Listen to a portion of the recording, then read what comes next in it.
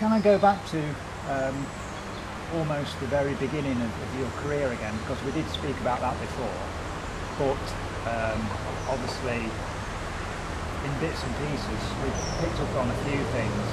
I'd just like to go back and maybe fill in a bit of the detail from that, if that's possible. I mean, I didn't really have time to talk about what might be an interesting time, but your first 2 years in Paris, when you first went, which was probably in about 1968, I would think, when you first went there to begin learning to perform or to perform. Mm-hmm. From what I can gather, there was 2 years before you had a record release. So we Roughly, had yes. a 2-year period when I don't know what happened, apart from the fact you told me that you did a bit of, or a lot of learning with professional opera singers. Yeah, yeah. So is that basically 8 hours a day. Yeah. And so what I'm interested in is how that was organised. Was that an established course that, I mean, I don't even know the name No, not at all. of the guy that took you. I mean, No, we no, said no. it was a guy, we didn't give it, can we say what his name is? The guy that took you from Arles to Paris? Oh, Is he well known? he's a very old man today, because he's, I think he must be 83 now. He's still alive. And his name is Jean Perrier. And he has trained me as a boxer. Right.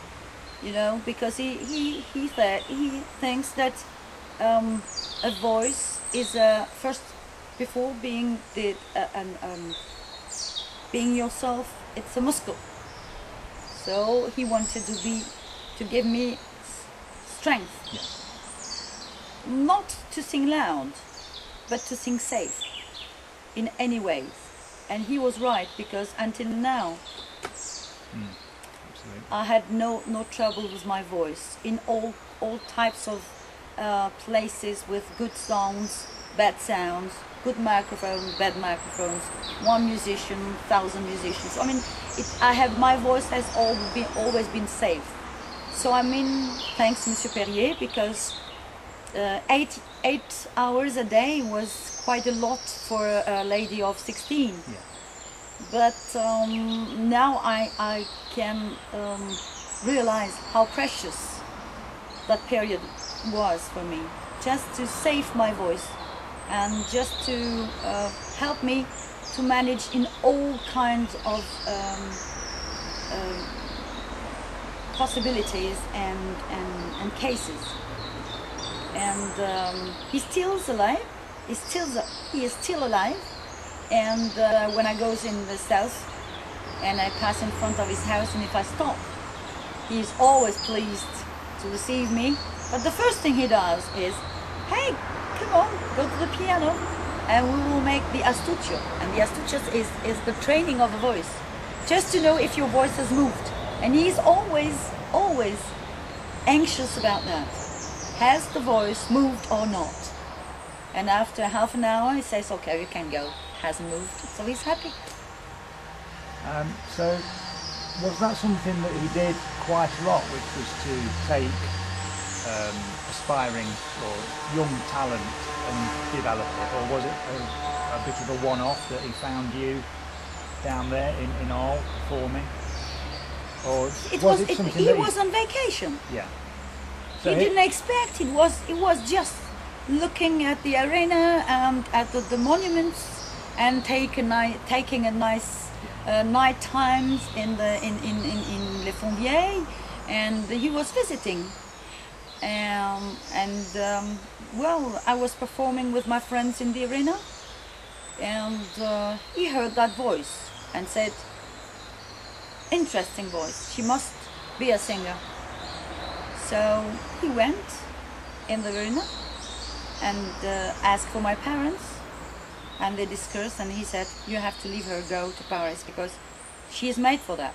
And it had to be Paris because that was where, yes, everything happens in Paris, of course, especially when you start. After, you can take the luxury of living outside, but at the beginning you have to be in Paris. I mean, everything happens in Paris, all the musicals, all the record companies, all the theaters, all the announcers, all the press people, medias, everybody is in Paris.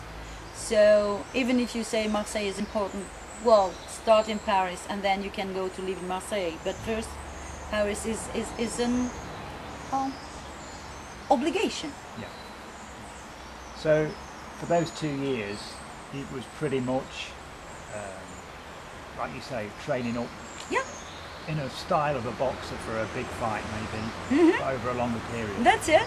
And did you do any professional performing? Yes, before because he was 1970? himself performing in opera, Right. and sometimes they gave concerts, you know, with excerpts of opera singers, of opera parts, and there were several opera singers in the same time, and I was the only young lady to be allowed to sing in the middle of those extraordinary professional opera singers.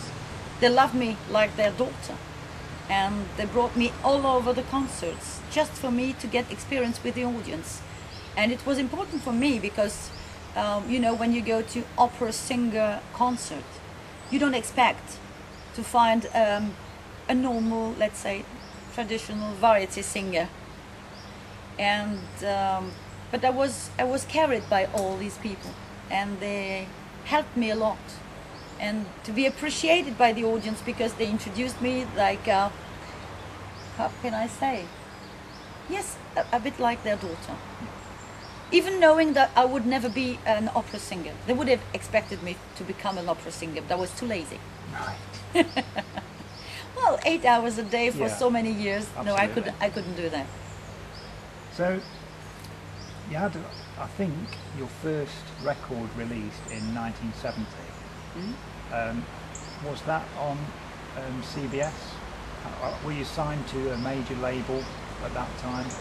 It Or was a CBS label. It was Yeah. Epic. Yeah.